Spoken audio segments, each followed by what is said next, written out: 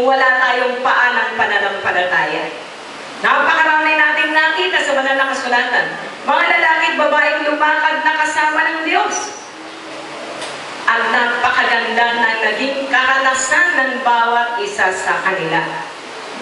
Sa kanilang pagsunod na kasama ng Diyos. Kayo, maganda may mga karanasan nyo sa pagsunod sa Panginoon? Amen. Amen. Kahit may magsabi pa, aba, mula nang masama ka dyan, naghihirap ka na. Aba, mula nang masama ka dyan sa ministry niya, nagkulang-kulang ka na. Mga kapatid, God is with us. He knows what He is doing in our lives. So yung Diyos na nakakalam kung paano iaayos yung buhay natin. Diba? Mula sa scratch hanggang pataas. Mula sa rags to riches. Pero hindi mo maaabot ang lahat ng yan from rags to riches without pain. No pain, no gain. No guts, no glory. Diba? Yun ang palatuntunan ng ating Panginoon. Binigyan sila ng Diyos ang sure destination. Hindi tiyak kung saan sila dadali ng Panginoon. Pero umalis pa rin sila, pumunta pa rin sila sa dakong pagdadala ng Diyos sa kanila. At naging masunurin si Sarah, hindi nagreklamo.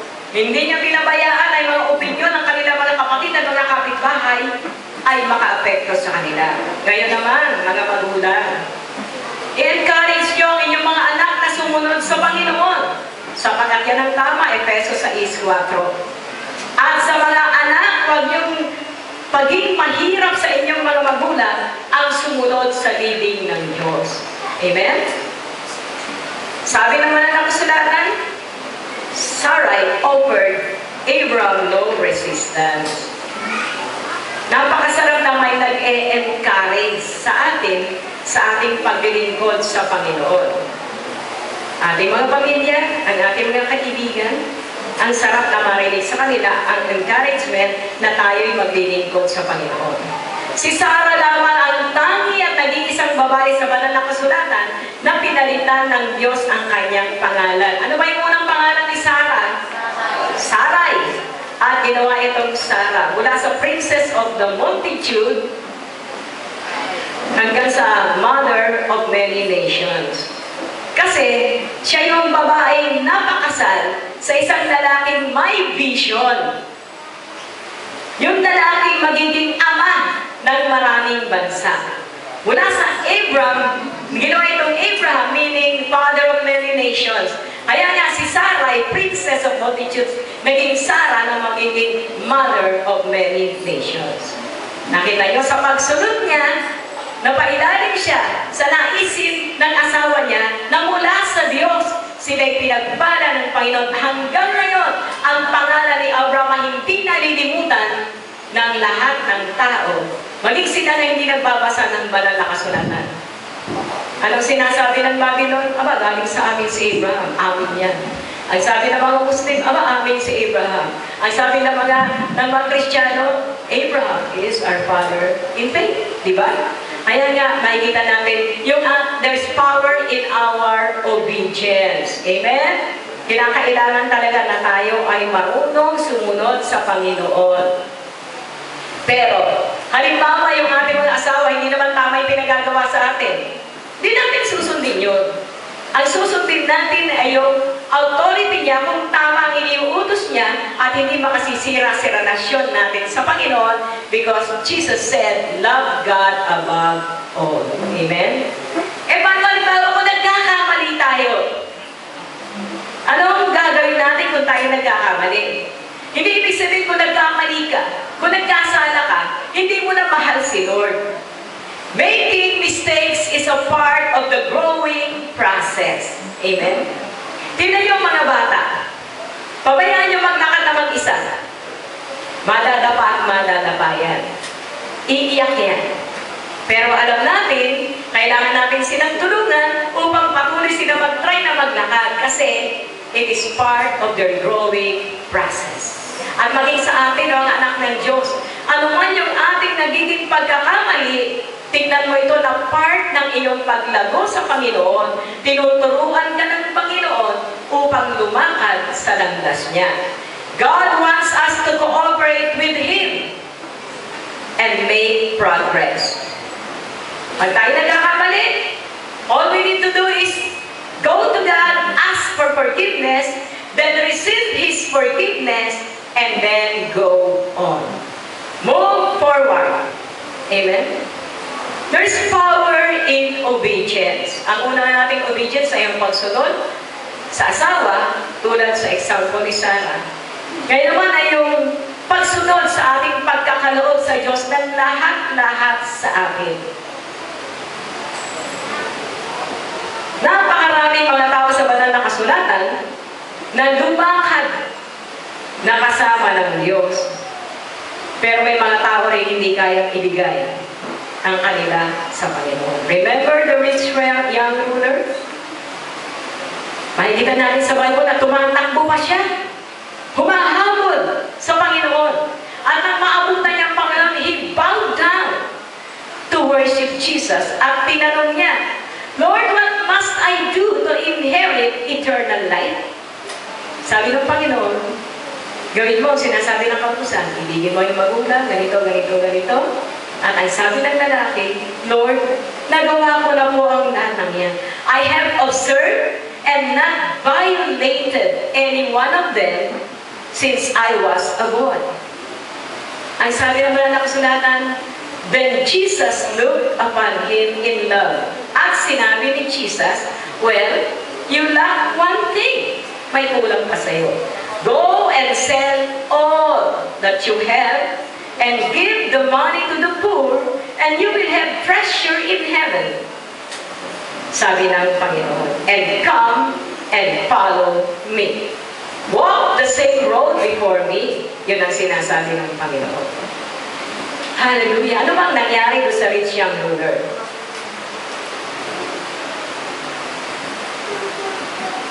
Si Jesus yun na nakikipag-usap sa isang tao. At ang idinidin niya yung hindrance kung bakit hindi makasunod itong lalaking mayaman na ito. Ito ang sinasabi ng Panginoon, whatever has hold on us, God will require of us. Ano bang bagay na hindi mo mai-give up at pumitigil sa iyong pagsunod sa Panginoon, ito ang hihingin sa iyo ng ating Diyos. Amen? Obvious naman yung kayamanan ng lalaki. It has a hold on him. It was keeping him from a deeper relationship with Jesus. Ano yung response ng lalaking mayaman? At that saying, the man's countenance fell and was gloomy. He went away grieved and sorrowing, for he was holding great possession. Naisabihin ng Panginoon, may isang bagay na kulang sa iyo. Muwi ka, pagbili mo ang iyong ari-arian, at ang mga pinagbili mo, ipamigay mo sa mahihirap, and then come and follow me. Hindi niya kaya na i-give up yun, because he was holding great possessions. Bagamat hindi sinabi ng Biblia, alam natin, his possessions is holding him. At sinabi ng Panginoon sa kanyang mga alagad, napakahirap sa mga mayayaman at sa mga tao who keeps on holding their wealth to enter into the kingdom of God. Mark 10, verse 23. Naalala ko yung kasaysayan ni Pat Robertson. Anak ng senador, mayaman, nag-aaral na maging abogado, top sa klase, nang kumuha ng bar exam, bagsak. Bagsak! Nagtataka siya ngayon, Lord, bakit? Ano nangyari? Mataas naman ang marka kung nag-aaral naman ako, ano nangyari? Sabi ng Panginoon sa kanya, sell all you have and follow me. Iba, sa kanya ang dating. Tuwan-tuwa siya, sabi niya sa asawa niya, honey, sabi ni Lord, benta raw natin lahat at sumunod tayo sa kanya. Binenta yung bahay na napakaganda, binenta lang ng kasangkapan na mamahalin, at umupa sa isang apartment na puro daga ang kasama nila. Ni kama wala sila. Pero in-enjoy nila yung kawalan. Tuwang-tuwa sila kasi sinunod nila yung salita ng Diyos. And then the time came, ibinalik ni Lord ang kanyang kayamanan. Sa pamamaraan ni Lord, hindi sa pamamaraan ng kanyang mga magulang, kundi sa pamamaraan ng ating Panginoong Jesucristo. Nais ni Lord, tumanggap tayo ng maraming bagay mula sa Kanya with an open hand, pero dapat we are willing to let it go pag hiningi niya sa atin. Sabi nga ni Corinthian mo, huwag mong hawakan na mahigpit ang mga bagay na binigay sa iyo ng Panginoon. Kasi pag hinihingi na sa iyo ng Panginoon, ang napakahigpit ng hawak mo, God will have to prick your fingers upang makuha ang nasa loob ng iyong kamay. It is better na maluwag mo tinanggap, maluwag mo rin ibibigay sa Panginoon sa oras na hiningi niya. Sapagat pag hiningan ka ng Panginoon, ang kapalit nito ay daang higit na pagpapala ang ipagkakalob sa iyo ng Panginoon. Bakit? Ayaw niya na reservoir tayo. Ayaw niya tayo na isang balon na pag bumubus ang pagpapala ni Lord, lagay ka ng lagay doon sa balon. Pag nasa balon na aahon ba yun? Para mamigay ng sarili niya sa iba? Hindi. Anong mangyayari? Lagay ka ng lagay sa balon. Kasi anong gagawin mo pag napuno yung balon? Tatakpan mo, uupuan mo, at walang makakakuha dahil akin ito bigay ni Lord. Hindi tayo gano'n. Hindi tayo reservoir. Tayo mga channel. Ano yung channel? Ganito. Tinanggap mo sa Panginoon, ibinibigay mo naman sa tao. Channel ka lang, dadaan lang sa'yo. Sabi nga ng Salvation Army, heart to God, hand to man. Ganon ang nais ni Lord sa atin. Surely blessing, I will bless you, and multiplying, I will multiply you for you to be a blessing. Ito ang nais ng Panginoon, maging blessing tayo para sa ating kapwa. Maraming mga possessions, pera, posisyon, at impluensya sa mga tao nagiging dahilan para mag-hold back sila at hindi sila makasunod sa Panginoon. Samantalang ang Panginoon ready na kung susunod ka sa mga nangyayari ito na test sa iyong buhay, He is ready to bless you 100-fold return. Amen? The kingdom of God is worth all that we have. Diba? Yung kaharian ng Diyos, worth yun. Ano man ang lahat ng nasa iyo, it is worth to be given. Minsan hindi naman lahat nire-require niya, pero lahat ay nais niya na nakalagak sa kanyang altar. Amen? Para kung kailanganin, hindi ka na mahihirapang magkaloob. Antimano, nakalagak agad sa altar niya. All may not be required, but all must be on the altar of God. Amen? Sabi ng mga alagad, teka muna, Panginoong Jesus. Ako, kaming lahat, nag-iwan kami ng bahay at lupa. Nag-iwan kami ng aming mga asawa, mga kapatid, mga anak. Nag-iwan kami ng lupain upang maglingkod sa iyo. Paano naman kami na sumusunod sa iyo? Nag-iwan kami ng trabaho. Minsan nga tinatanggal kami sa trabaho sa pagsunod sa iyo. Ano naman yung para sa amin?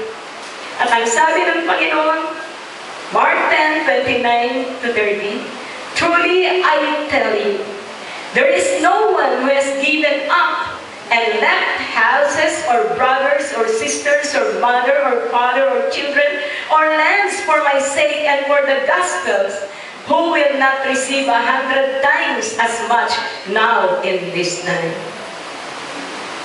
Sabi ng Panginoon, kayo na sumusunod sa akin.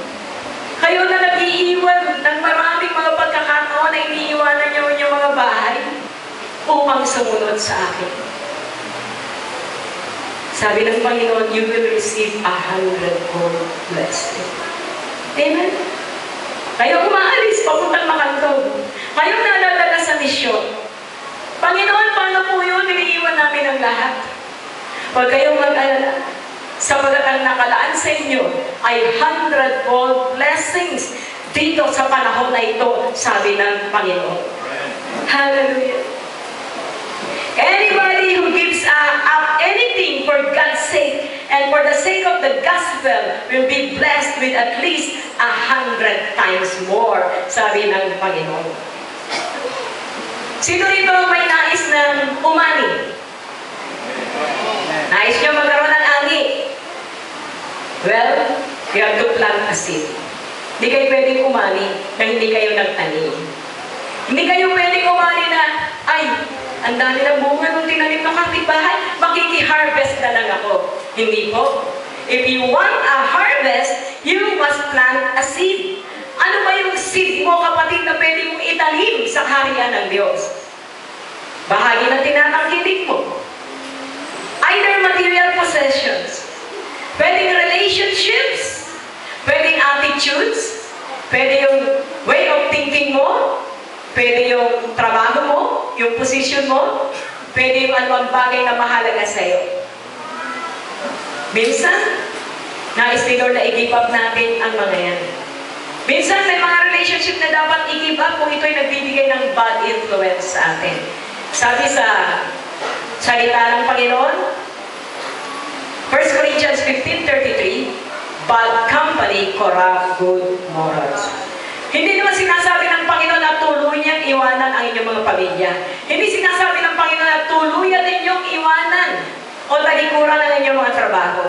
Kundi ang sinasabi ng Panginoon, kung meron mang na pumipigil sa inyo mula sa nais ng Panginoon na maipagamit ninyo ang inyong mga buhay, kung meron mang pumipigil sa inyo na ibigay kung ano nire-require ng Panginoon na ibigay nyo sa Kanya o i-give up natin. Mga kapatid, ito ang tandaan natin.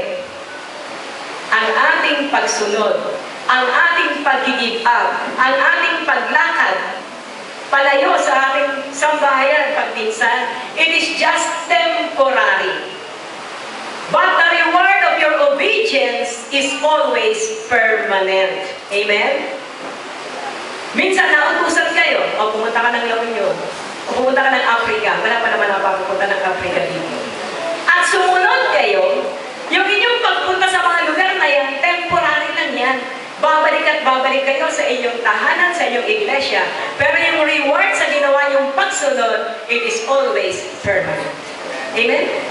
Lagi kayong pagpapalain ng ating Panginoon. Kung paano tayo nagsusurrender lahat-lahat upang ibigay natin sa ating Diyos. Ang ating Diyos naman, He will willingly surrender all, lahat ng sa Kanya para sa atin na nagsusurrender ng ating mga buhay. Ang lahat ng ibibigay niya sa atin ay worth a lot more than what we give to Him. Totoo hindi?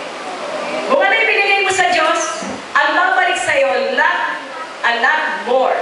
Mas marami ang babalik sa iyo. Amen?